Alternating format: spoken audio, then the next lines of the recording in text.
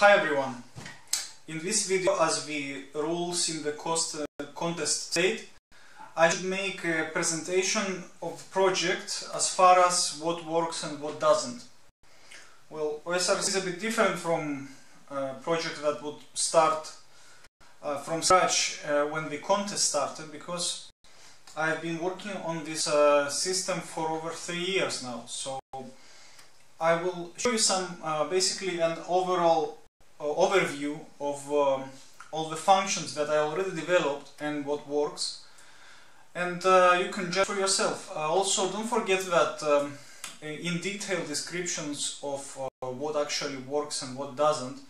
Well, there is nothing that doesn't work. There are a lot of accessories which I developed and I didn't finish because there was no need for it initially. I did a lot of upgrades and a lot of other add-ons for the system. But as far as the system goes, everything works. The menus, the graphical interface.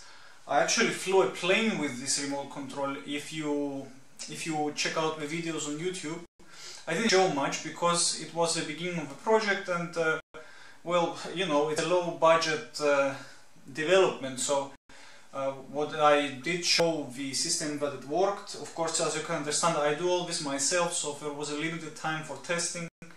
But the system works with all available RC modules. It has all of the functions which a normal remote control has. I want to concentrate first on the fact that it's a solid and proven remote control system by itself, that it can reliably control expensive aircrafts and do all the features plus everything else that OSRC will be able to do and what it does already.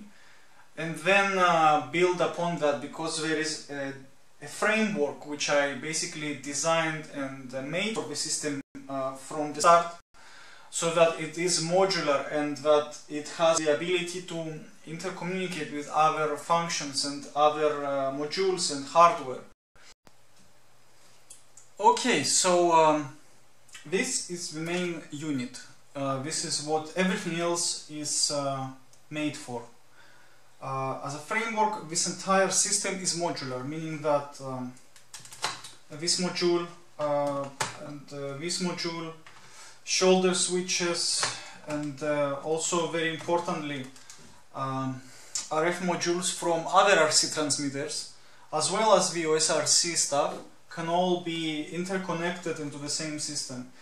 Some of the modules have the headers on them, some connect in different ways, but the framework is there, and not just the enclosure things, the boards, the wiring, the signals, additional signals which may be required, everything. And as you can see here, I mean, I describe this on the website a lot, but let me show you. We have the menus here. I mean, let me zoom it in for you. We have, I mean, a lot of stuff which I developed for the RC system itself. I mean, besides the default things which you will find, you can go into any of these menus and do a lot of different functions with them. Biggest modules are the FPVC modules, which are the basic. Basically, it has a video transmitter inside and some other goodies which I describe in the specs. And this is the full-blown Linux system.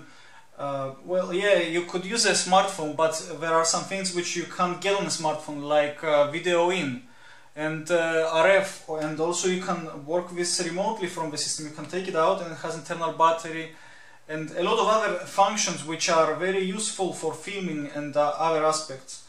I will open this one for you because I was doing some experiments with it. Oops, the buttons fell down, that's okay. So you can see here, I mean, all the boards are already tested, and I already loaded Linux on this one. So hopefully this small video was enough to comply with the regulations of the semi-finalists of the contest. And once again, I thank everyone for their support, and cross your fingers that the project actually wins this thing and gets to be produced. Thank you once again. Bye.